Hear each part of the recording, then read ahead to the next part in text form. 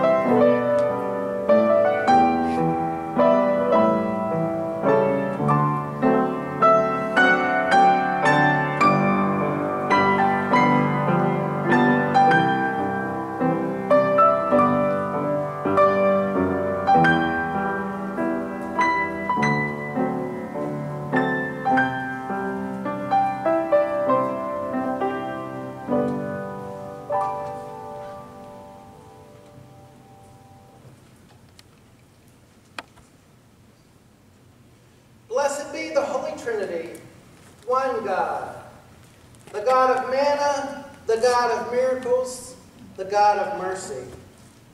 Amen. Drawn to Christ and seeking God's abundance, let us confess our sin.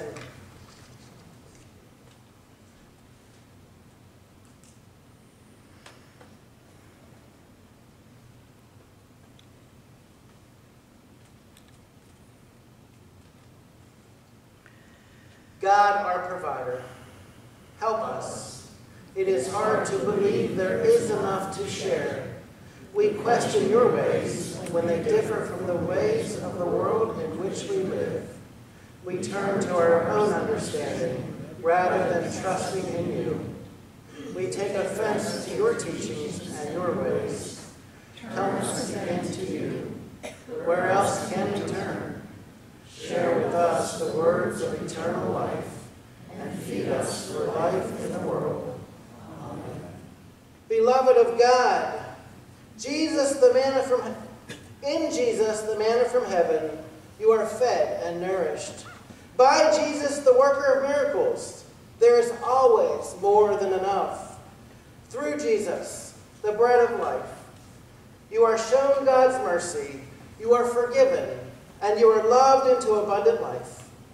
Amen.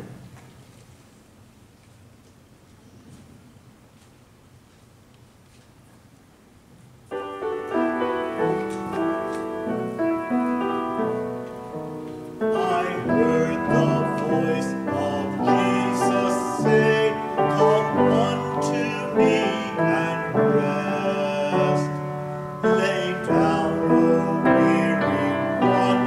down your head upon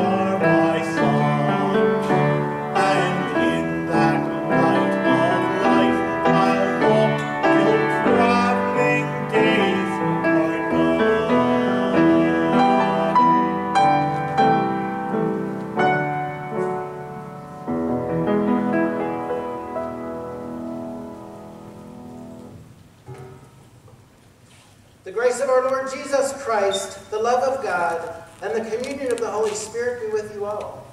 Also with you. Let us pray. O God, powerful and compassionate, you shepherd your people, faithfully feeding and protecting us. Heal each of us and make us whole people, that we may embody the justice and peace of your Son, Jesus Christ, our Savior and Lord. Amen. Our worship continues as we hear God's holy word for this day.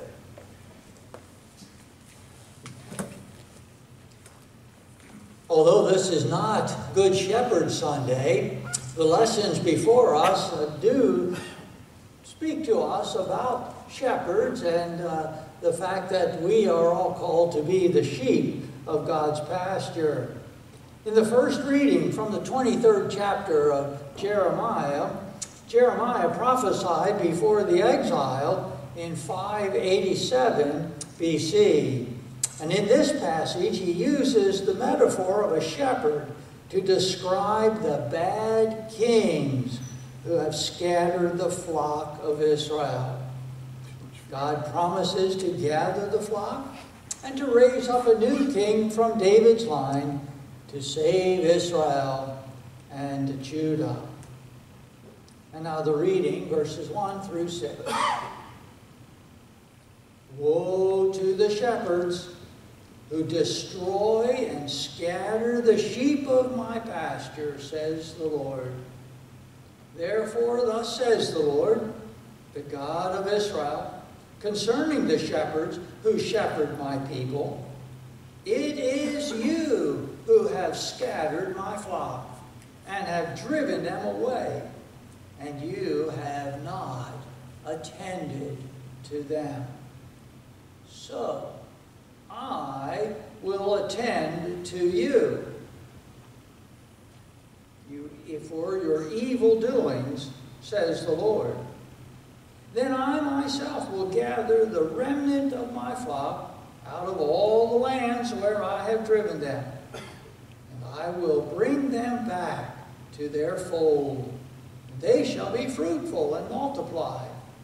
I will raise up shepherds over them, who will shepherd them. They shall not fear any longer, or be dismayed, nor shall any be missing, says the Lord. The days are surely coming, says the Lord, when I will raise up for David a righteous branch, and he shall reign as king and deal wisely, and shall execute justice and righteousness in the land. In his days, Judah will be saved, and Israel will live in safety. And this is the name by which he will be called. The Lord is our righteousness. Word of God, word of life. Thanks be to God. Let us now read responsibly the very familiar words of Psalm 23. The Lord is my shepherd, I shall not be in want. The Lord makes me lie down in green pastures, and leads me beside still waters. You restore my soul, O Lord, and guide me along right pathways for your name's sake. Though I walk through the valley of the shadow of death, I shall fear no evil, for you are with me. Your rod and your staff, they comfort me. You prepare a table before me in the presence of my enemies. You anoint my head with oil, and my cup is running over. Surely goodness and mercy shall follow me all the days of my life, and I will dwell in the house of the Lord forever. God's desire is always for reconciliation, to bring us together that we might live together in peace and in harmony. God has called us to be members of God's household. In the second reading for this morning, from the 2nd chapter of Paul's letter to the church at Ephesus, we hear these words concerning that theme, verses 11 through 22. Remember that at one time you Gentiles, by birth, called the uncircumcision, by those who are called the circumcision, a physical circumcision made in the flesh by human hands, remember that you were at that time without Christ, being aliens from the commonwealth of Israel, and strangers to the covenants of promise, having no hope and without God in the world. But now, in Christ Jesus, you who once were far off have been brought near by the blood of Christ. For he is our peace. In his flesh, he has made both groups into one and has broken down the dividing wall, that is, the hostility between us. He has abolished the law with its commandments and ordinances, that he might create in himself one new humanity in place of the two, thus making peace, and might reconcile both groups to God in one body through the cross, thus putting to death that hostility through it. So he came and proclaimed peace to you who were far off, and peace to those who were near. For through him both of us have access in one Spirit to the Father. So then, you are no longer strangers and aliens, but you are citizens with the saints, and also members of the household of God, built upon the foundation of the apostles and prophets, with Christ Jesus himself as the cornerstone. In him, the whole structure is joined together and grows into a holy temple in the Lord, in whom you also were built together spiritually into a dwelling place for God. Word of God, word of life. Thanks be to God. Hear now the Holy Gospel according to St. Mark, chapter 6, verses 30 through 34 and 53 through 56. Glory to you, O Lord. The apostles gathered around Jesus and told him all that they had done and taught. He said to them, "Come away to a deserted place by yourselves and rest a while." For many were coming and going, and they had no time for leisure, even to eat. And they went away in a boat to a deserted place by themselves. Now many saw them going and recognized them, and they hurried there by foot from all the towns and arrived ahead of them. As he went ashore, Jesus saw the great crowd, and he had compassion on them, because they were like sheep without a shepherd. And he began to teach them many things. When they had crossed over, they came to Gennesaret and moored their boat. When they got out of the boat, people at once recognized them and rushed about the whole region and began to bring the sick on mats to wherever they heard he was. And wherever he went, into the villages, the cities, the farms, they laid the sick in the marketplaces and begged him that they might touch even the fringe of his cloak. And all who touched it were healed. The gospel of our Lord. Praise to you, O Christ. Grace, peace, and mercy be to you from our Lord and Savior, Jesus the Christ. Amen. Amen. 2-year-old Danny was tired and distraught, all out of sorts, and so was his mother. It was an unusually trying day. Nothing was going right for them. As the day wore on, things got even worse. To him, everything seemed to go wrong. Mom was yelling at him at every turn. It seemed like life had become one big mountain of frustration. How many of us have had days like that, where everything is a big mountain of frustration? Maybe these days more than ever. Finally, toward the end of the day, when it seemed he couldn't take it anymore, Danny toddled over to the table, picked up his mother's cell phone, and without touching buttons, said to nobody in particular, in a voice full of despair needing tender loving care, "Give me my daddy, please." Danny wanted his daddy to rescue him from all the frustrations, from the hurts, the trouble, the brokenness that he was feeling in life. He needed someone else besides his mother to turn to. He needed someone to bring change into his situation. He needed someone who could appreciate and care for his feelings, his hurts, his inability to handle the challenges in life. So he asked, "Give me my daddy, please." In our gospel lesson this morning, the people came to Jesus with that same kind of desperation. They needed someone to direct them and to care for them. The text says, "Now many saw them going and recognized them, and they hurried there on foot from all the towns, and they arrived ahead of them." As he went ashore, Jesus saw a crowd, a great crowd, and he had compassion on them because they were like sheep without a shepherd. And he began to teach them many things. They saw Jesus and they ran to him with all their frustrations, with all their hurts, with all their brokenness.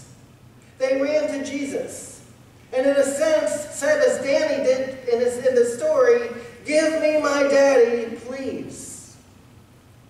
Notice in verse 34, it says, "As Jesus went ashore, he saw the great crowd, and he had compassion on them, because they were like sheep without a shepherd." And he began to teach them many things. Jesus saw the crowds of people, and although he was tired, remember he and his disciples were going to a deserted place for rest, but nonetheless, he had compassion on them. Jesus saw that they needed a shepherd, they needed someone to guide them and care for them, and in good Jesus fashion, he once again put the needs of others ahead of his own needs, despite his exhaustion. And we're told he had compassion on them and began to teach them. He had compassion on them. What does it mean to have compassion? What do you think of when you hear the word compassion? In Greek, it's symphonia. And when I looked up symphonia, it means sympathy, mercy, charity, to commiserate with someone. And if you go to the English dictionary, it says, see also the word mercy, which means compassion or forgiveness shown towards someone who it was within one's power to punish or harm. Jesus had compassion for the people. He had concern for their suffering. He had forgiveness and mercy. When I read this gospel message, I can't help think of a story that I learned many years ago that I heard about. And it just speaks of Jesus' compassion. And I can't help but think of Jesus as like the man riding the horse in this story. There's a story told about a bitter cold evening in Northern Virginia many years ago. An old man sat by the river, waiting for a ride across. His beard was glazed over by the winter's frost. He waited for it seemed like an endless period of time. His body became numb and stiff from the frigid north wind. Then finally he heard a faint, steady rhythm of approaching hoofs galloping along the frozen path. Anxiously, he watched as several horsemen rounded the bend. He let the first one pass by without an effort to get his attention. And then another one passed by. And then another one. And then another one. Finally, the last rider neared the spot where the old man was like a statue in the snow. As this one drew near, the old man caught the rider's eye. And he said to him, "Sir, would you mind giving an old man a ride to the other side? There doesn't appear to be a passageway by foot." Reining his horse, the rider replied, "Sure, hop on." Seeing the old man was unable to lift his half-frozen body from the ground, the horseman dismounted and helped the old man onto the horse. The horseman then took the old man not just across the river, but to his destination, which was a few miles away. As they neared the tiny, cozy cottage, the horseman's curiosity caused him to inquire. "Sir," he said, "I noticed that you let several other riders pass by without even making an effort to secure a ride. Then I came up, and you immediately asked me for a ride. I'm curious. Why? Why on such a bitter cold night would you wait and ask the last rider? What if I refused you and left you there?" The old man slowly lowered himself from the horse, looked at the rider straight in the eyes, and he replied, "I've been around these parts for some time. I reckon I know people pretty good." The old-timer continued, "I looked into the eyes of the other riders, and immediately I saw there was no concern for my situation. It would have been useless for me to ask them for a ride. But when I looked into your eyes, kindness and compassion were evident. I knew then and there that your gentle spirit would welcome the opportunity to give me assistance in my time of need." Those heartwarming comments touched the horseman deeply. "I am most grateful for what you have said," he told the man.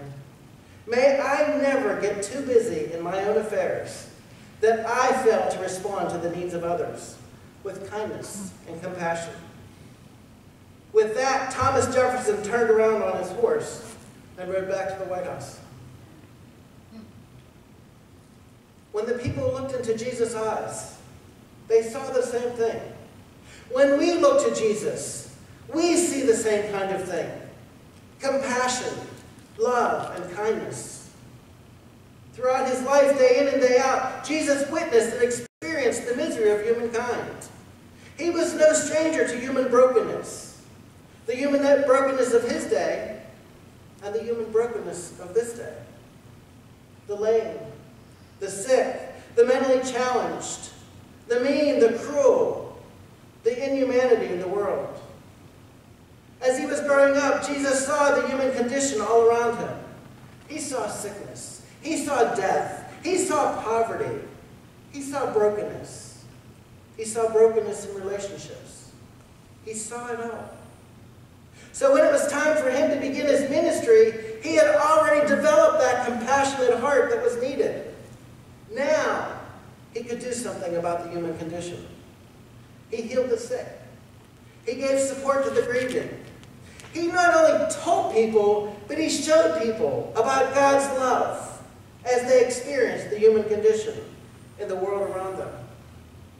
So when the crowds followed him, he did not send them away. He could not send them away. He could only have compassion for them.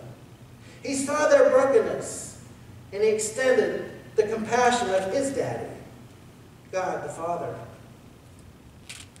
That brings us for our question this morning. If Christ had compassion on the crowds, what are we to do? If Christ has compassion for the crowds, what are we to do?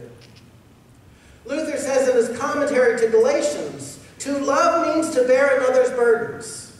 Christians must have strong shoulders to bear the burdens of their fellow Christians. We must have strong shoulders to bear the burdens of one another. We are to have compassion like Christ. Luther says we are to be like little Christs in the world. As you go about your life over these next couple days and over the next few weeks, I invite you to think about that and to pray about that. What that means in and for your life. How are you living out your call to have compassion, siponia, on those you encounter?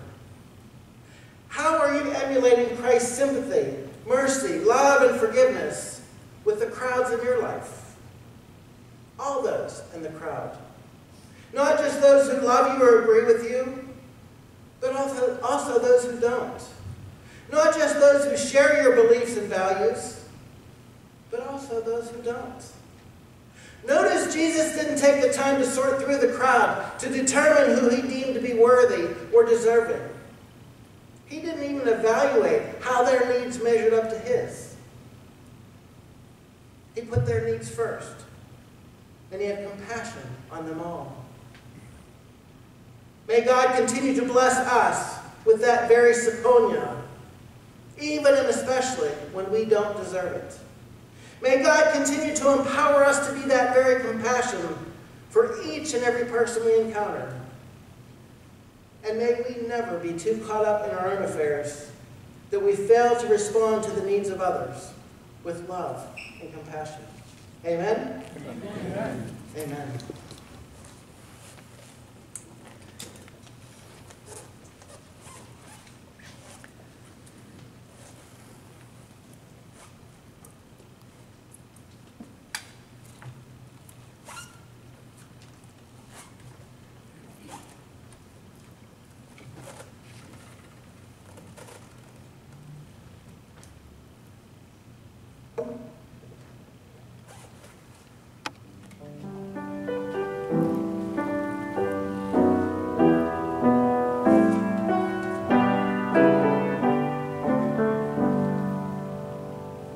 Lord, speak to us that we may speak in living echoes of your tongue. As you have sought, so let us seek your straying children lost and lone. Oh, heed us, Lord, that we may lead the wandering and the wavering feet. Oh, feed us, Lord, that we may feed your hungering ones with manna sweet. Oh, teach us, Lord, that we may teach the precious truth which you impart, and wing our words that they may reach the hidden depths of many a heart.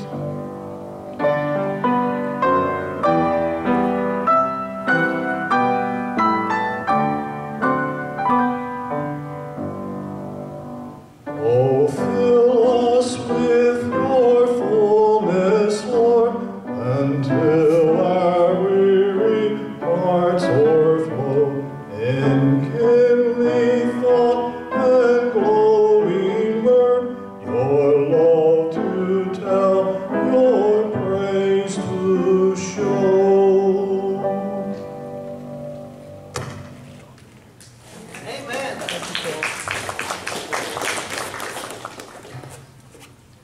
Together let us profess our faith in the words of the Apostles' Creed. I believe in God, the Father Almighty, creator of heaven and earth. I believe in Jesus Christ, God's only Son, our Lord, who was conceived by the Holy Spirit, born of the Virgin Mary, suffered under Pontius Pilate, was crucified, died, and was buried. He descended to the dead. On the third day he rose again. He ascended into heaven. He is seated at the right hand of the Father, and he will come to judge the living and the dead. I believe in the Holy Spirit, the Holy Catholic Church, the communion of saints, the forgiveness of sins, the resurrection of the body, and the life everlasting. Amen.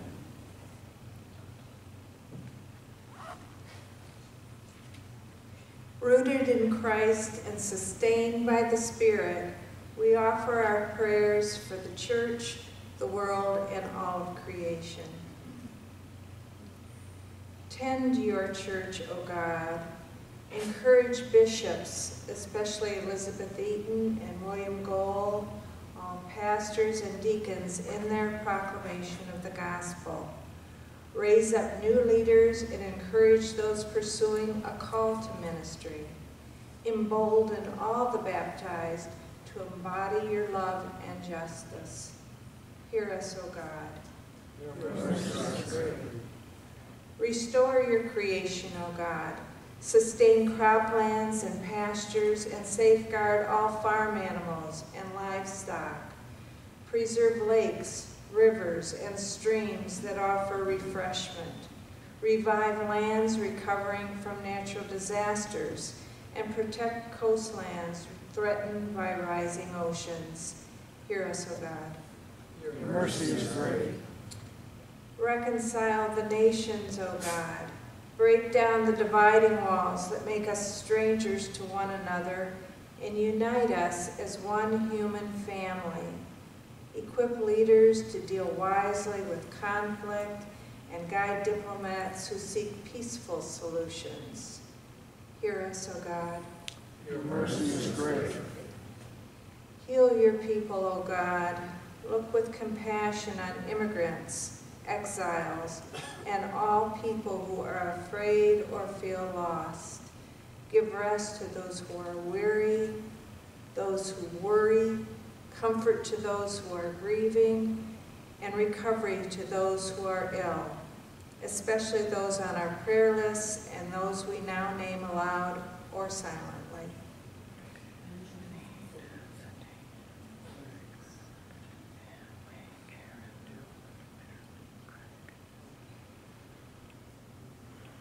Hear us, O God. Your mercy is great.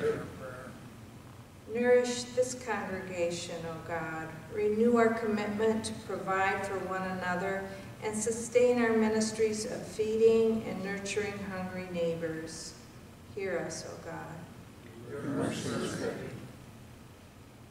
You lead us home, O God. We give thanks for all who have died that are now citizens with the saints, especially Dottie, KJ, and others whom we name before you now. As you have received them into your heavenly home, so welcome all of us to dwell in your house forever. Hear us, O God. Your mercy is great. We lift these and all our prayers to you, O God, confident in the promise of your saving love. Through Jesus Christ our Lord. Amen.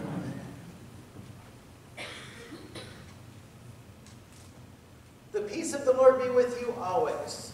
Also with you. Would you share a sign of that peace with one another while remaining in your seats?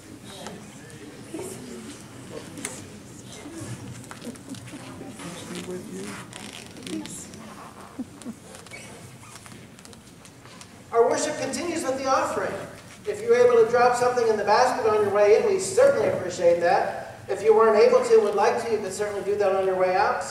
Of course, you can send a check into the church or go to our website or Facebook page and click on the donate button. We sincerely thank you for your support and for your partnership. And we thank God for the ways in which he blesses our efforts and our offerings for his glory. Let us pray. Bread of life, you have set this table with your very self and called us to the feast of plenty. Gather what has been sown among us and strengthen us in this meal. Make us be what we receive here, your body for the life of the world. Amen. The Lord be with you. And also with you. Lift up your hearts. We lift up to the Lord. Let us give thanks to the Lord our God. It is right to give our thanks and praise. It is indeed right, our duty and our joy, that we should at all times and in all places give thanks and praise to you, Almighty and merciful God, through our Savior, Jesus Christ, who on this day overcame death and the grave, and by his glorious resurrection opened to us the way of everlasting life. And so, with all the choirs of angels, with the church on earth and the hosts of heaven, we praise your name, Father, Son, and Holy Spirit. Amen. I'm going to invite you to take your communion kit out of the Ziploc bag and hold it up.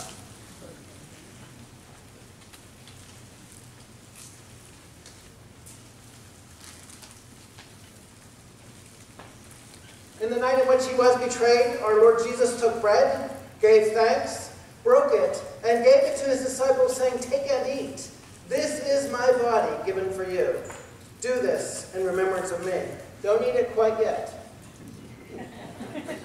Again, after supper, he took the cup, and after giving thanks, he gave it for all to drink, saying, "This cup is the new covenant covenant in my blood, shed for you and for all people for the forgiveness of sin. Do this as often as you drink of it in remembrance of me. Would you pray with me the words our Savior taught us? Our Father, who art in heaven, hallowed be thy name. Thy kingdom come, thy will be done, on earth as it is in heaven. Give us this day our daily bread, and forgive us our trespasses, as we forgive those who trespass against us. And lead us not into temptation, but deliver us from evil. For thine is the kingdom, and the power, and the glory, forever and ever. Amen. Christ has set the table with more than enough for all. Come. I'm going to invite you now to peel back the thin plastic layer on top and hold up your wafer.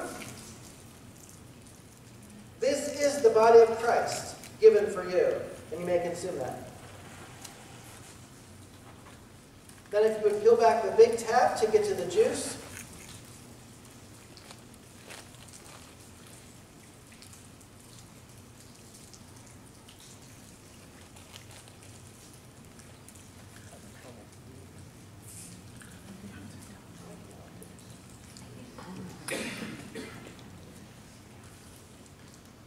This is the blood of Christ, shed for you.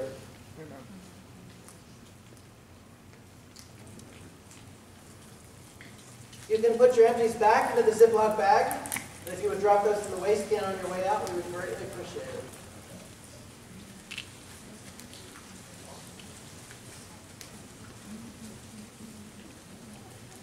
May the body of our Lord Jesus Christ and his most precious blood strengthen you and keep you in God's grace.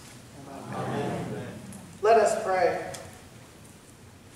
Jesus, bread of life, we have received from your table more than we could ever ask. As you have nourished us in this meal, now strengthen us to love the world and with your own life. In your name we pray. Amen.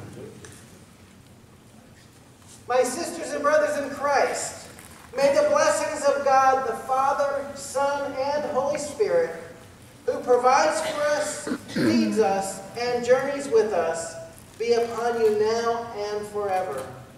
Amen.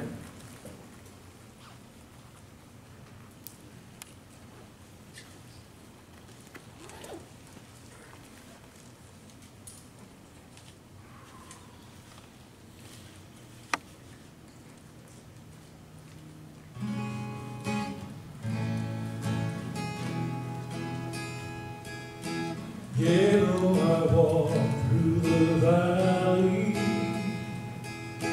I know that you are always right beside me, and I will fear no evil. You are my rock and my strength, you comfort me. Amazing grace, how sweet the sound, I hear you singing over me. I once was lost, but now I'm found, and it's beautiful. Amazing grace, how sweet the sound, it covers every part of me. My soul is silent, I am found, and it's a beautiful sound. It's a beautiful, beautiful sound.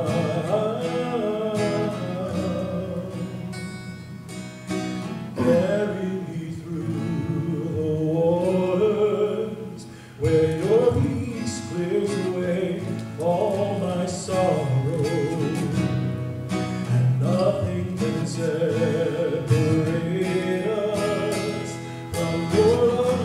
Oh, your love, it will always be. Amazing grace, how sweet the sound, I hear you singing over me. I once was lost, but now I'm found. It's beautiful, amazing grace, how sweet the sound, it covers every part of me. My soul is silent, I am found. It's a beautiful sound. It's a beautiful, beautiful sound.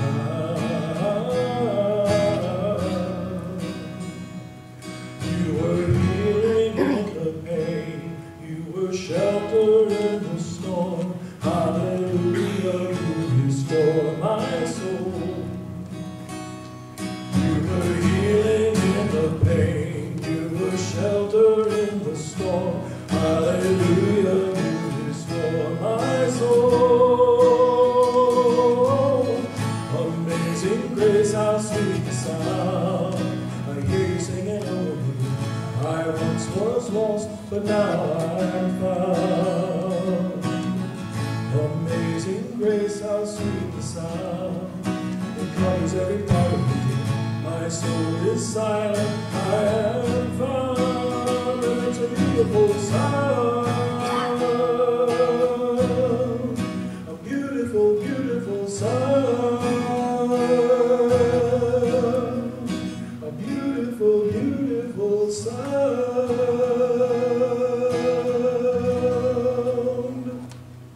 Amen. I'd like to share a couple announcements before we conclude our worship service. After the dismissal, we're going to dismiss as we have been doing from the front back. Go straight out the double doors there. If you'd like to chat with anybody, we ask that you do that out in the parking lot away from the doors. Tuesday night, we're going to have a hymn sing in the parking lot. Everybody's invited to join us at 6 o'clock. We'll have songbooks for you. Keith and Ellsworth will be leading contemporary songs and traditional hymns. We figured if we can't sing in here, we can do it outside. We'll ask you to set up your own chairs, bring a chair with you. If you want to bring drinks or refreshments, you can certainly do that. And the parking lot will be blocked off where we ask you to sit. Just keep a little bit of space between folks since we will be singing. We hope you'll join us for that. Everybody's welcome. Bring a friend, bring the neighbors. Let's just get out there and sing joy and bring blessings through music again. That's right, ooh-hoo. More ooh-hoo noise. No. Let me start. That was good. In 2 weeks, August 1st, we're going to begin worshiping back in the sanctuary again. There we go. The service will be at 10 a.m. as it has been. You'll go in, enter through the front doors at the front of the building, and then right into the sanctuary. We're not going to have things marked off, but we're going to ask people to sit spaced out for safety and comfort of everyone. And we will enjoy worship in our sanctuary again with our wonderful new organ that we barely got to enjoy. And it'll be just one more step closer towards our new reality. So we hope you join us for that. And again, that'll be August 1st. Next week we'll be in here for our final Sunday. If God forbid you would get any COVID symptoms this week, or if you were test positive, please call me or the church office as soon as possible. First, so we can be praying for you. And second, so we can contact Trace and keep everyone safe. We sent out an email, and it's on our website, and it's also on the bulletins that are on the worship page. That we're collecting items for school for the children at the elementary schools. There's a list of what we're looking for, and there's a basket outside the doors. So we ask you to bring those items. If you pick any up, bring them into the church with you on Sunday and put them in the basket outside. We ask that you please do not bring anything into the building. If you would like to help support that ministry but are unable to get out and get some items, you can send a check into the church and market school supplies, and our community service team will pick up the items then that weren't sent in, so we can help support those kids. I just can't even imagine what a blessing it's going to be, especially for those elementary school kids, to be able to be back into their schools and to be able to learn and fellowship with one another, get back to some kind of normalcy. So we want to do what we can to help them with the supplies they're going to need to have the best school year yet. I invite you to consult the newsletter and the website to see what else is happening in the life of our church and in our community. But for now, saved by grace to feed the physically and spiritually hungry in the world, let us go in peace to love and serve our Lord and neighbor. Thanks be to God.